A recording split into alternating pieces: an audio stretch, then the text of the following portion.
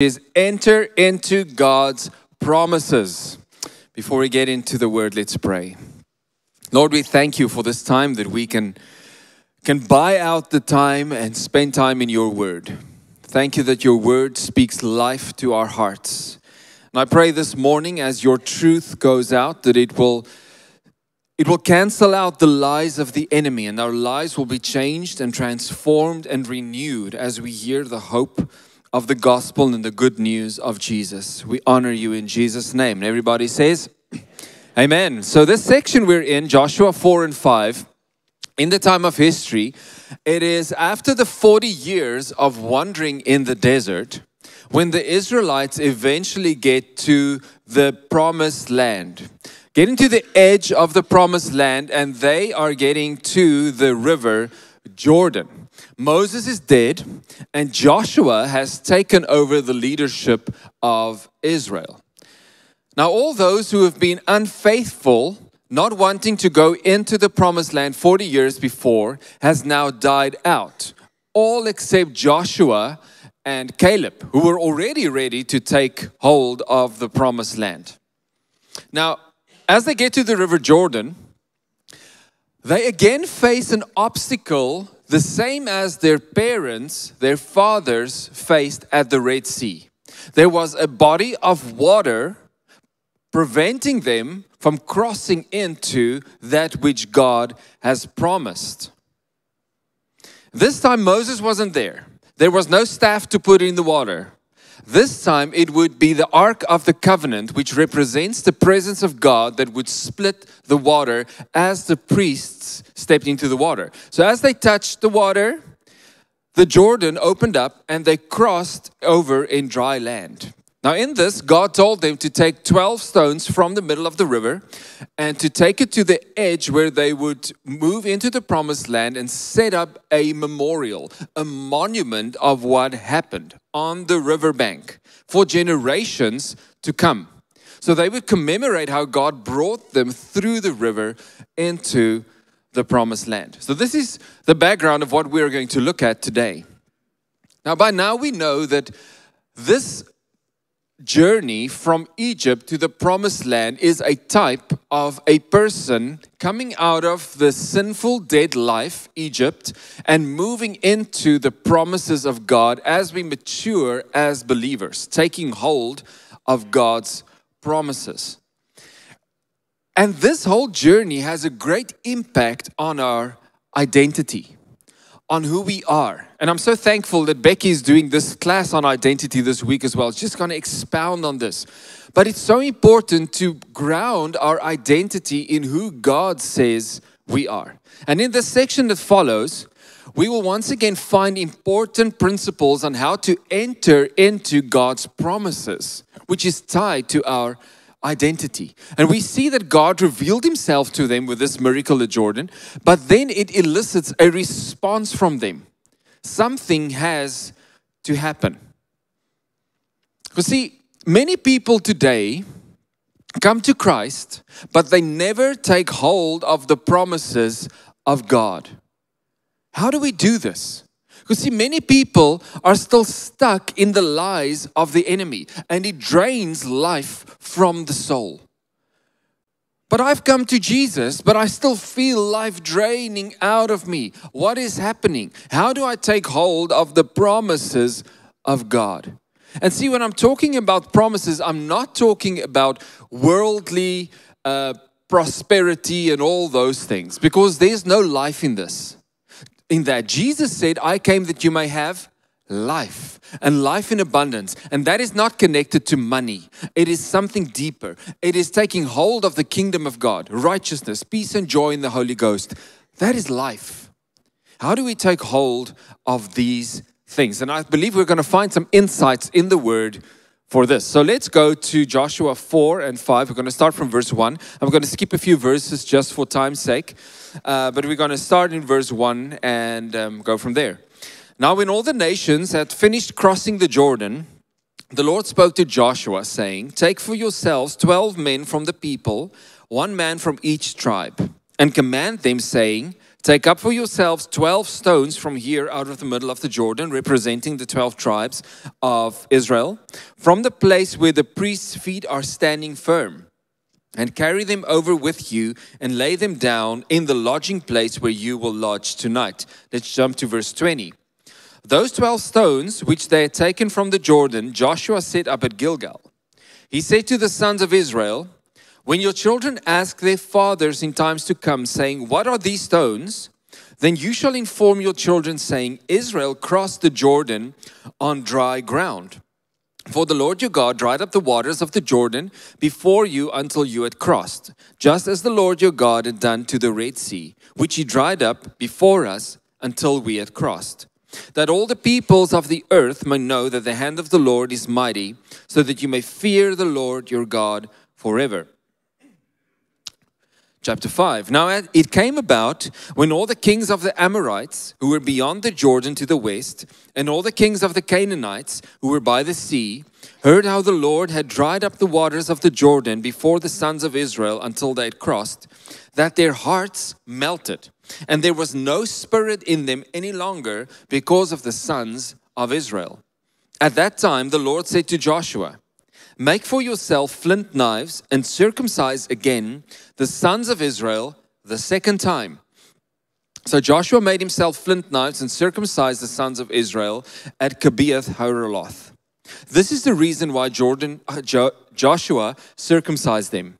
All the people who came out of Egypt who were males, all the men of war, died in the wilderness along the way after they came out of Egypt.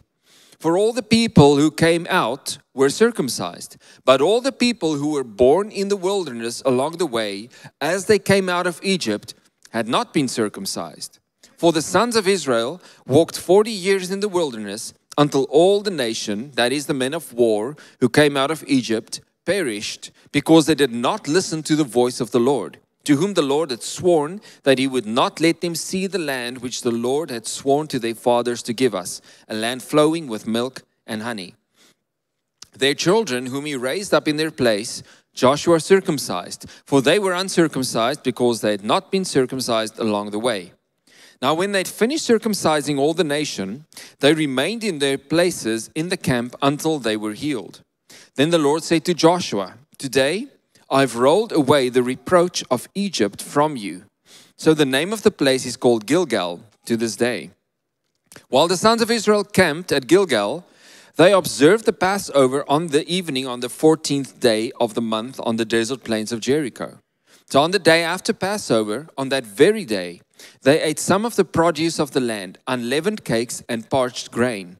The manna ceased on the day after they had eaten some of the produce of the land, so that the sons of Israel no longer had manna, but they ate some of the yield of the land of Canaan during that year. We're going to read up to there. God bless his wonderful word. The first thing we see is that you need to have an experience with God personally. You see, all these people, except Joshua and Caleb, have never been in Egypt. They never saw Egypt. They never saw the mighty hand of God moving with the plagues, and they never saw God splitting the Red Sea. These were things that God did for Israel so that they would see his might. He would show himself strong so that he would show that he is the God Almighty, revealing himself to Israel. But they have never seen this. They were born in the desert. Now, they had to cross into the promised land, although they were born in the desert. The desert was all they knew. And listen to this. Even the manna, which fed them every day, might not even have been supernatural to them anymore. Can you imagine? You are born as a baby, and as you grow up, every morning there is manna. It's as natural as rain. It isn't even a sign of God anymore. It's just the way that it is. It's just part of who we are. It sounds like religion. It's just part of who we are. But before they could enter the promised land, they would have to experience God for themselves. And for this to happen, they had to face a challenge for themselves so that God could show himself strong to them, so that they can personally see who God is, see his greatness, and see his power. Now, I remember when I grew up, I had the privilege to grow up in a Christian home with a mom and a dad that loved the Lord. And I remember stories of they served in church and they prayed for people, and many people were set free from the lies of the enemy, and people came to Jesus, and it was just a wonderful place to be. And I remember people would just rock up at our house and come for coffee or tea or whatever, and before long this would become a Bible study, and it would just become a testimonial moment, and it would just turn to Jesus. Everything, eventually when the children of God get together, you start to speak about Jesus, okay? And I would hear these things and all these wonderful stories, but you know what? There had to be a day where I had to choose to personally become a child of God. Because the truth is, if you are born in a garage, it doesn't make you a car. If you're born in a Christian home, it doesn't make you a Christian. You have to experience God for yourself. And this is where we see that God reveals himself. In chapter 4, he almost replicates the same Red Sea miracle at the Jordan. And we see why when God explains it. He says, this is why I'm going to do this, in verses 22 to 24 of Joshua 4. Then you shall inform your children, saying, Israel crossed this Jordan on dry ground. For the Lord your God dried up the waters of the Jordan before you until you had crossed, just as the Lord your God had done to the Red Sea, which he dried up before us until we had crossed, that all the peoples of the earth may know that the hand of the Lord is mighty, so that you may fear the Lord your God forever. Few important things from this section. Firstly, God could have brought them through the Jordan in a drier season. He could have brought them there that they could just easily wade through and go into Jericho, move on to Jericho. But God did this for their benefit. The Jordan was in flood. It was impossible to cross the Jordan. God had to do a miracle for their benefit so that their faith would grow, so that they would know beyond a shadow of a doubt that God is God. And not only that, that he was their God. See, and this would be a sign to them, but it would also be a sign to their descendants. Because their descendants would very rarely go back to Egypt. They would not see the memorials and the monuments at the Red Sea, but they would frequently come past this point. And when your kids are with you and say, Daddy, what is this all about? So you know what? This is to remind us that God brought us through the Jordan. By the way, it's a section that we skipped. They also had to make a pile of rocks in the middle of the Jordan where the priest stood, so that they could show this sign on this side and also show the sign of the pile of rocks in the middle of the river. Daddy, how did that get there? That's where God brought us through. And you know what he also did? He did that at the Red Sea as well. God does miracles over and over in every generation. It became a sign of what God has done. But then it says, if they will see the sign, it will stir a fear in them of God. Or more, a better way to say it is a reverent awe of God. God did that? Wow, God is great. That's amazing. It stirs a reverent awe of God, being reminded of his power. See, the thing is, it's important for every person to come to a place where they have a personal revelation of Jesus Christ. In our time, many times this happens when people are confronted with a difficulty or a challenge that you cannot handle on your own. God, why am I going through this? God, why are you allowing this? Why is this river Jordan in front of me? Why is this thing in flood? Because God can use these moments to turn your heart to him and reveal himself strong to you on a personal level. See, everyone needs a moment of wrestling with God. A great illustration of this is Jacob. You remember his story? So he deceived his brother. His brother in his heart made this commitment that as soon as his father dies, he will kill his brother. So Jacob flees, goes to work for his uncle, who deceives him, by the way. Long story. He comes back eventually, back home, with his wives and with his children and with his livestock and all his slaves and all the people working for him. But he's scared because he's going into this obstacle. What is going to happen? So what does Jacob do? He sends everyone ahead of him and he stays back alone with God. A personal encounter with God. And there he wrestles with God. And he wrestles with who he is. And he wrestles with his identity. And God shows him who he is. But it doesn't stop there. God then changes his identity and he shows him who he is going to become. You will no longer be Jacob. You will no longer be known as deceiver. Now you will be Israel.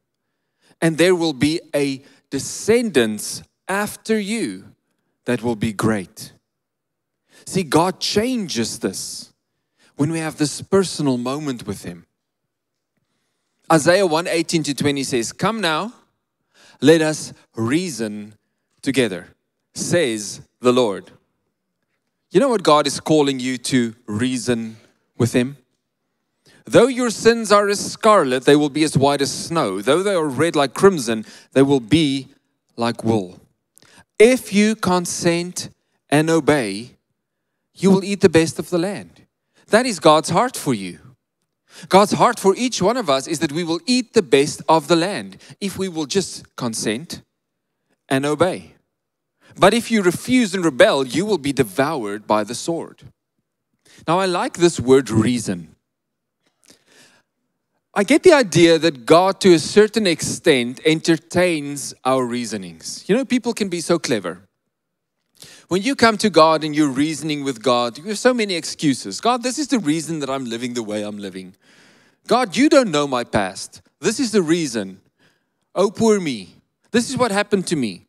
Oh, this is why I do this. This is why I am like this. Excuses, reasons. But when you are reasoning with the truth, at some stage you need to relent to the truth. There is nothing that God does not know.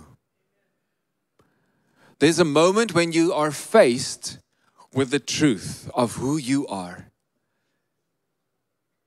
But you know what happens when God reveals himself to you, and when Jesus reveals himself to you, he reveals himself to you as the merciful one. That's what we read just now. Come, let us reason together. Though your sins were as scarlet, they will be white as snow. He reveals to you his grace. He forgives you. He washes you. He makes you new. The real truth sets you free.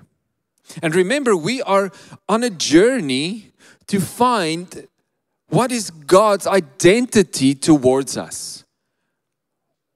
What does God say over us? Because when I see the truth, it sets me free. Now, what ties into this, the third result flowing from this event is that it would be a sign to all the peoples of the earth that God is the mighty one of Israel.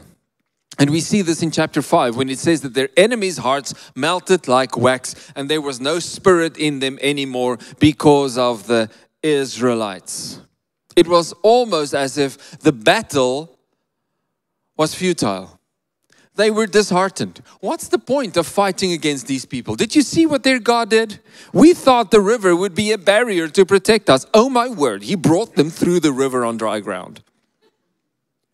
What's the point of fighting against these people? And this is an important note for us to take hold of. When you come to Jesus Christ and he becomes your Lord and your Savior, lordship Lord, your will be done, and Savior, the enemy's heart melt like wax. Who is the enemy of your soul? Oh, wonderful. A few people know that. Satan, the evil one. He is the enemy of your soul. He's the one that wants to destroy you. But the moment you come to Christ, his heart melts like wax because he knows the battle is already won by Jesus Christ on the cross of Calvary. He has no power and authority over you anymore, except that which you give him. When you believe what he says, it gives him power. That's the only power he has. When you put your faith in his lies. See, faith works both ways. You can trust what God says about you and it brings life, or you can believe what the enemy says about you and it brings death. Use an example. The enemy whispers in your ear, you're a loser, you will never make it. The moment that you make that thought your own, I am a loser, I will never make it, you have put faith in the lie of the enemy. And that lie has power over you. He doesn't have any other power to play with except lies. And you know what I told my kids from very young? I said, whenever a thought comes into your mind and it makes you feel icky and worthless and anxious, that is the enemy.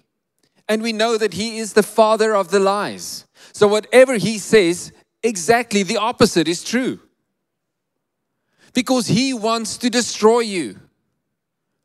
If he tells you you're a loser, you say, thank God you're saying that to me. Because I'm not a loser. Now I know I'm a winner. You're not going to make it. Oh, thank God you said that to me. Now I know I'm going to make it. Because you are a liar. You're a deceiver. This is important to take hold of. 1 John 4:4 says, you are from God, little children, and have overcome them, because greater is he who is in you than he that is in the world. But I want to tell you, this isn't a magic chant that you give when you feel sad or in fear. When you quote this verse, the enemy must flee away from you. No, it is something that must be a truth in your heart. It is something, a position that you speak from. When it has dawned on you this truth, greater is he that is in me. What? He is in me, the God of heaven and earth. By his Spirit is living in me with the fullness of his power. I am a temple of the Holy Spirit. God is here. Nothing can stand against him. Then that truth has become your truth. And then you can say, get behind me, Satan. You're a liar. Greater is he that's in me than he that is in the world. It has to become revelational knowledge in your heart. Because see, here's the thing. We need to respond to God's revelation. It asks for a response. When God didn't just stop with this, God didn't stop with this miracle revelation, but he told them to do something. He told them to circumcise themselves. Now, what was the circumcision? For Israel, this was a sign of being in a covenant with God.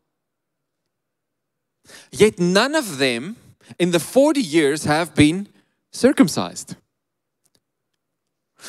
So here we see that God makes this a personal thing. He doesn't say, just pick one man from among you. I think let's vote for Joshua. And let's circumcise Joshua again. No, that's already been done. Let's find someone else. Let's circumcise one of these men for all of you. He says no. Each and every man has to be circumcised. It's a personal thing. And by the way, I don't think it was a fun thing. They made their own knives in the desert. With what? Flint. What is a flint? I don't know. It sounds like a rock to me. I don't know. A sharpened rock. Oh my word. I would have run for the hills. Say, oh no, this isn't happening. Yet I don't see any one of these men refusing. All of them said, yes, the will of the Lord be done. Why? Because they had a personal encounter with God. This wasn't just a religious thing that had to happen. This was God just brought me through the Jordan. I saw him pull this up. By the way, it says the river backed up all the way up to a town called Adam. There's another sermon on that. All the way up to Adam. Where did all the water go? In flood season? There is a God. And that God is for me. And I want to be circumcised because then I know that he is my God. They also knew that they needed God. They could not fight the battles that were to come without him. Their strength was in him. There be giants in the land. See, this once again becomes a personal surrender for us as well. A surrender to God. We already have God's general revelation. Romans 1 speaks of this. It says that we see through nature what God has done. I'm not going to go into that because we know that it is foolish to say there is no God. And then he has written his word. God has spoken. And he has revealed himself through Jesus Christ that came. You know what's beautiful? That song we just sang, King of Kings. Morning that you rose, all of heaven held its breath. Stone was rolled for good for the Lamb, it conquered death. And the dead rose from their tombs. And as we sang that, I thought, oh my word. The Bible says when Jesus was risen from the dead, other dead people rose with him. That is the power of God at work. Can you imagine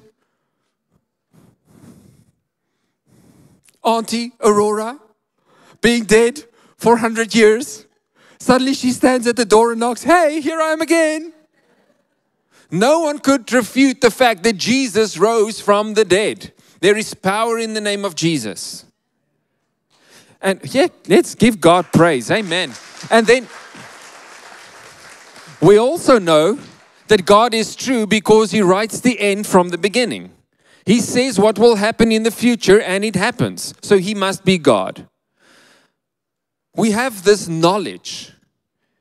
So by the way, God doesn't have to prove himself to you in that sense where you say, God, there's some water in here.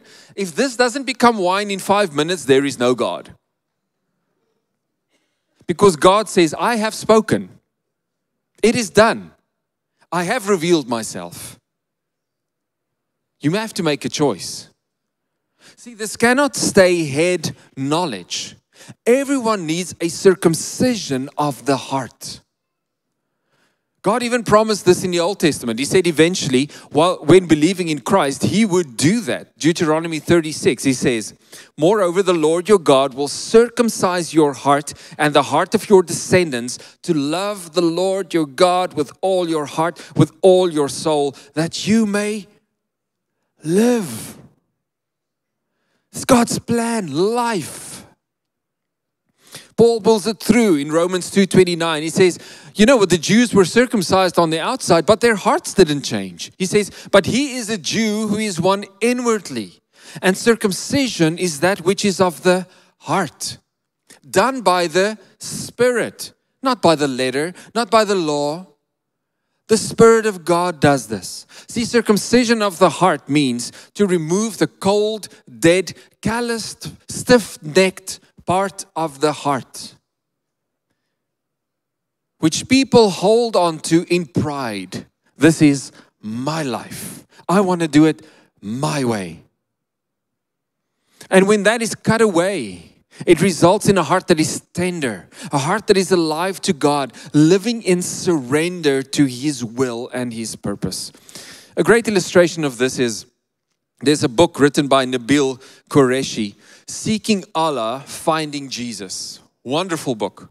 And it speaks of this. He was a young man who came to America, came to study. He was a devout Muslim. And he met some Christian friends. And they started to tell him about Jesus. And he got so angry at them that he said, I want to prove to them that Jesus is not the truth. So he went and he studied the Quran. And in the Quran, he found that it spoke of Jesus. Only a prophet, but a Jesus who did miracles. In the Quran, even Muhammad couldn't do that.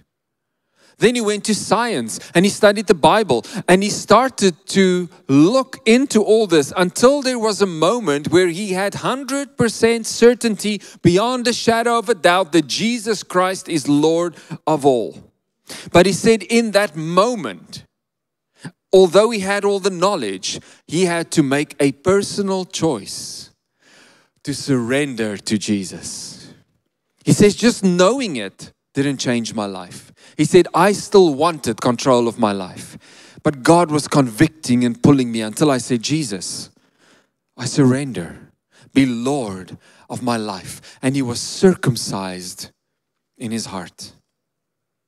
Because the beautiful thing that happens with this is that you receive your identity. See, something happened with them when they were circumcised. Now they carried the mark of God on their bodies. This was their identity. I am now not a slave. I am a child of God. We are a chosen generation. We are special people. We are appointed. We are set apart. We are different than any other nation. Proud of the fact that we are the nation of the Most High God. And see, it speaks of the fact that they had lost their identity in the desert. Their fathers were supposed to tell them. Their fathers were supposed to circumcise them. To tell them, you know why I did this? Because you are a special people. Teaching them about who God was and who they were. But somewhere in the desert, this got lost because their fathers lost faith. See, the restoration of identity is God's plan for every person. Each and every one of us are made in the image of God to stand in relationship with Him just like God did with Adam and Eve. But then sin stole and corrupted this identity. And the restoration comes through the sacrifice of Jesus Christ. Now, many people today, even though they have come out of their sinful life, out of Egypt, their sinful walk, they still do not stand and operate in their new identity of who they are in Christ. And God wants to restore this, bring you into His promises so that you can stand with confidence as a son and a daughter of God. This is the aim. This is where we're going. How does this happen?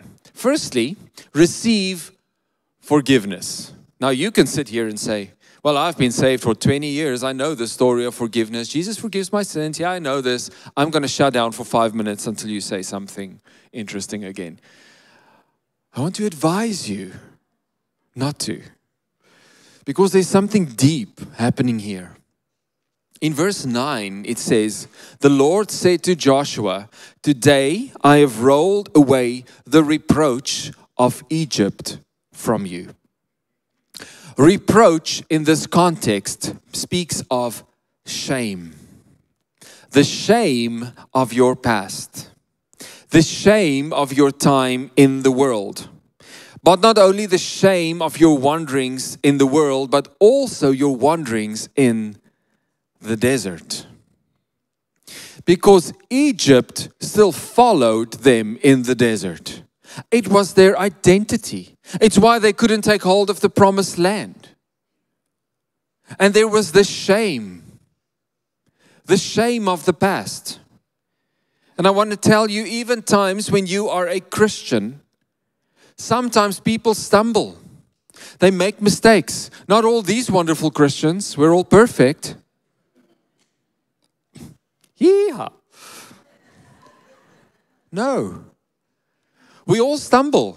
We all make mistakes. We look at ourselves and say, oh my word, I cannot believe I did that. Other people once again. Shame. See, God wants to remove all shame from you because shame has the effect that you want to hide. Afraid of what will happen if people see the truth. Afraid of even recognizing this in front of God. Surrendering it to God.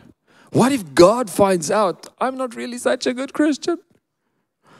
I want to tell you something. God knows everything.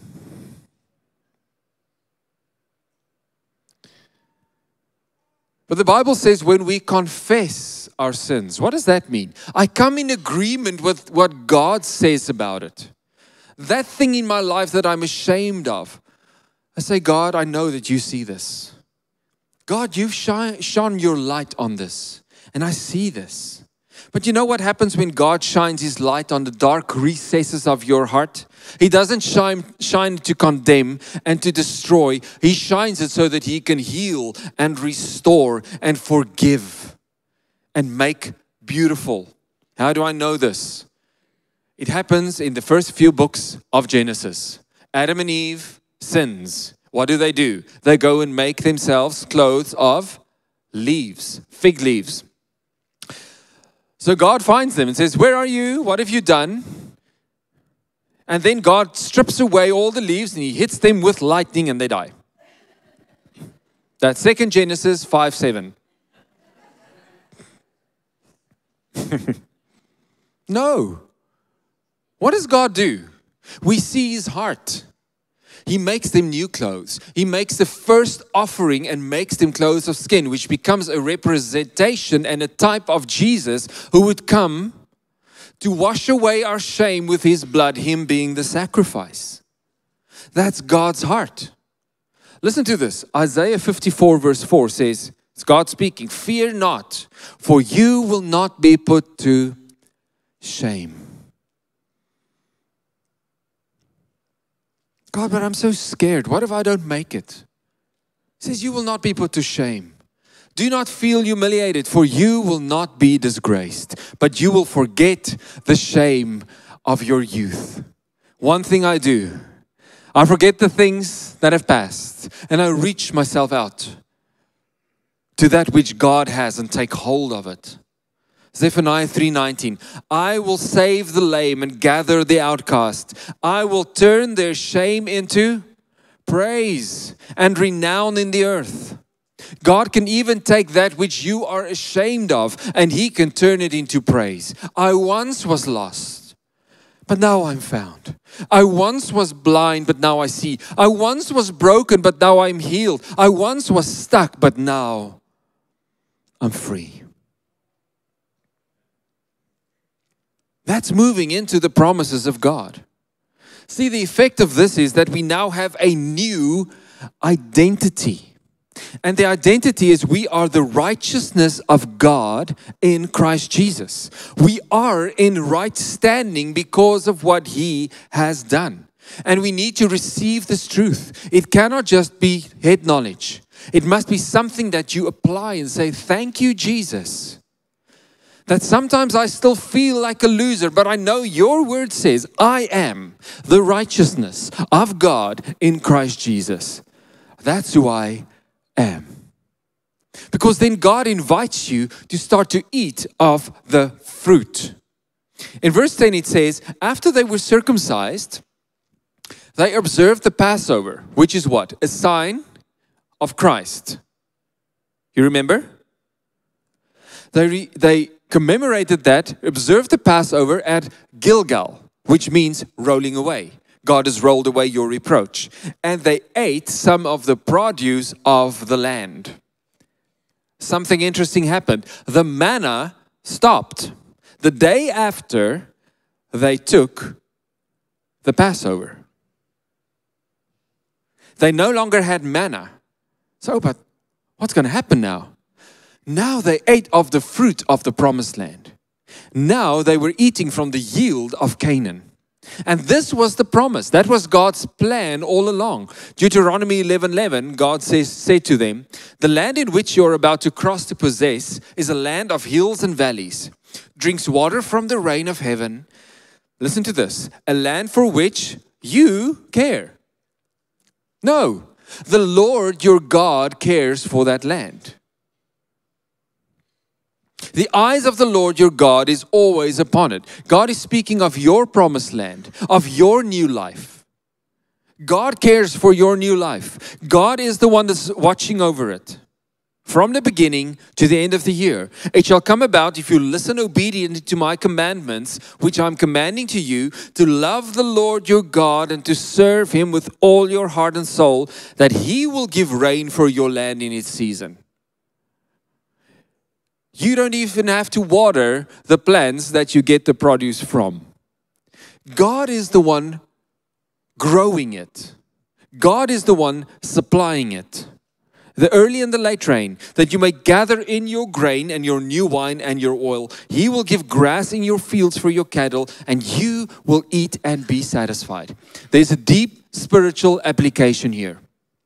The moment they stepped into this relationship with God, commemorating the Passover, they started receiving from the hand of God the blessing from the land. God was watching over it and he was providing. So when we step into our personal relationship with Jesus, we step into the promised land of his provision and his lordship over our lives. Let's pause here. This is very important.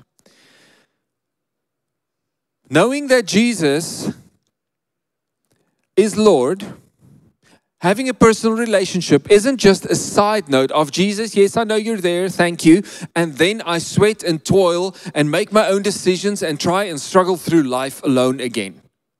No. He now becomes my provider. He becomes my sustainer. He becomes my guide. He becomes my comfort. He becomes everything that I need. And here's an illustration. Because we are called children of God. You agree? So I have children, blessed with 3 beautiful, wonderful kids. And when they were still babies, they weren't able to ask me what they want. Daddy, Mommy, can we please have some formula milk? No. We fed them. We cleaned them, which wasn't always fun. Bathed them, clothed them, give what they needed. As they grew up and they started to ask, we provide what they need. And it gives great pleasure to my heart when my kids need something and I can provide it and I see the joy on their faces. See, that's God's heart for us as well. He says, I want to live in that relationship with you. Ask of me. Speak to me. Yes, I know what you need, but it's wonderful to be in communication with you. He's my Father. I'm his son. That's my identity. That's God's heart for us. See, we now live in the favor of the Lord. Not having to strive and struggle on our own cares and worries. He says, bring your cares and worries to me. And see, this is a critical mindset change that needs to happen. He is now my life. He is my source. He is my exceedingly great reward. And to understand this and receive this is what it means to live grounded in our identity of who we are in Christ. He's my Father. 2 Corinthians 5:17 says, therefore, if any man be in Christ, he is a new creature. All things have passed away. Behold, all things have become new. And this is the beautiful promise we have in him. And this is how we grow in our identity, in our journey. We find the promises of God in his word. He has already spoken. We find these treasures. We find these truths. We find it in his word. And as we study and receive it, it is applied to our lives and we eat from the fruit of the promised land. 2 Corinthians 1:10. For as many as are the promises of God, in him they are yes. Say yes. Yes. Therefore also through him is our amen to the glory of God. See, when you start to live a life in the joy and the peace of God, it gives glory to him. The moment that people see this, they glorify God. God is glorified.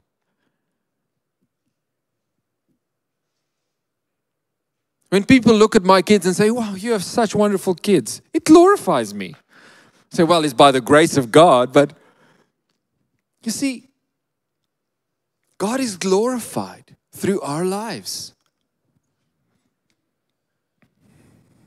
This is God's heart for us, that we would live in that unbroken fellowship with Him, where we see victory over sin and death.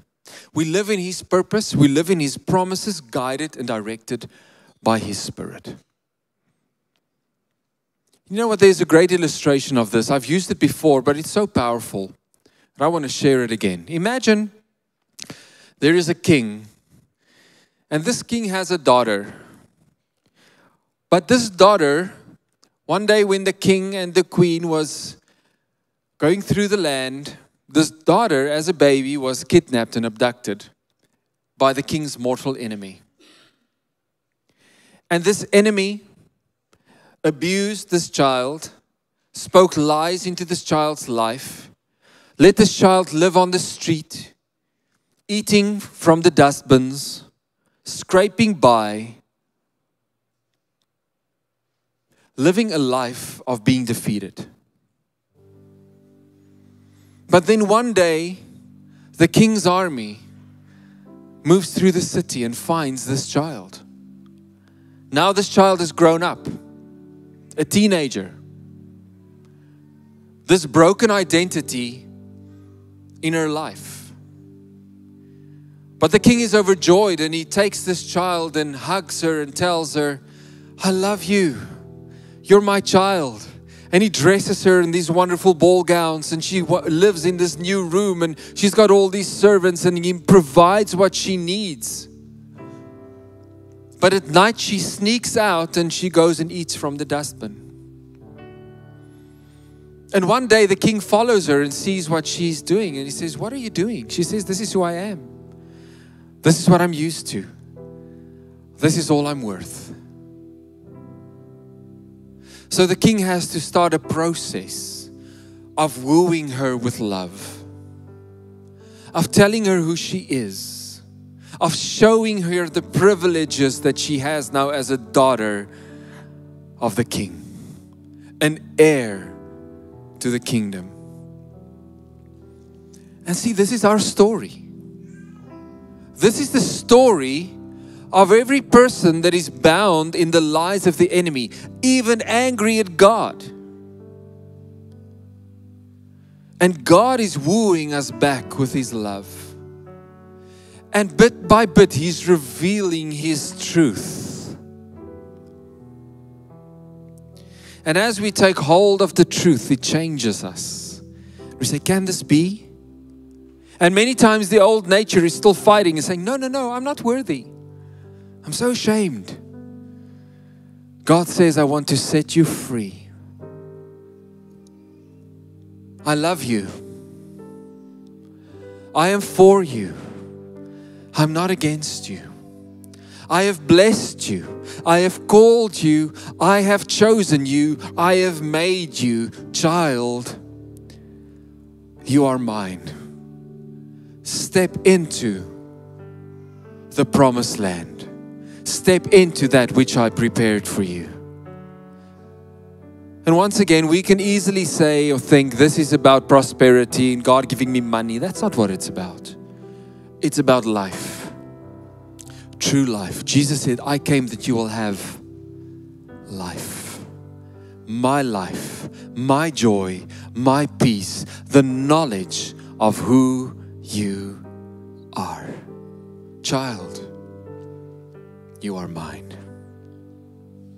Let's pray.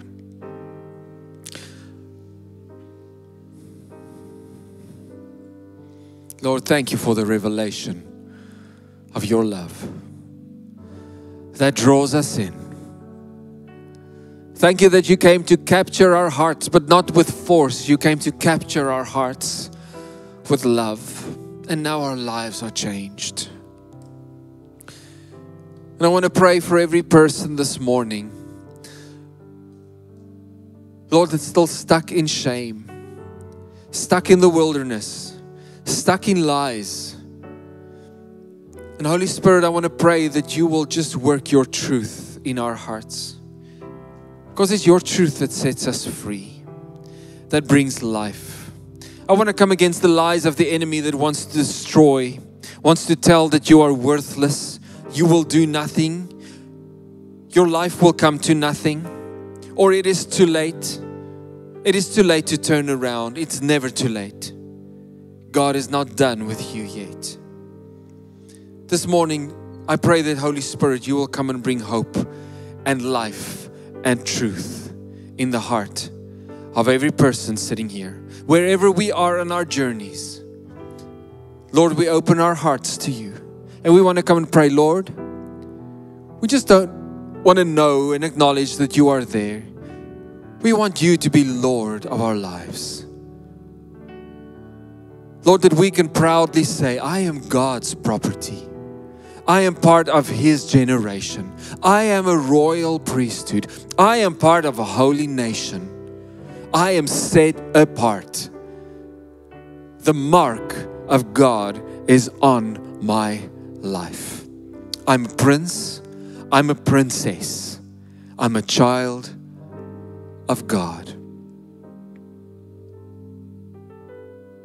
If this morning you just want to say, and this is not about coming to Jesus the first time. This is just saying, Lord, thank you that you are my Lord. And I want you to reveal to me more and more your identity. I want to step into the promised land with you. Just raise your hand and say, God, here I am. Here I am. I'm available. Thank you that you do something new in my life. More and more and more. I surrender to you. We thank you, Jesus, for all that you do.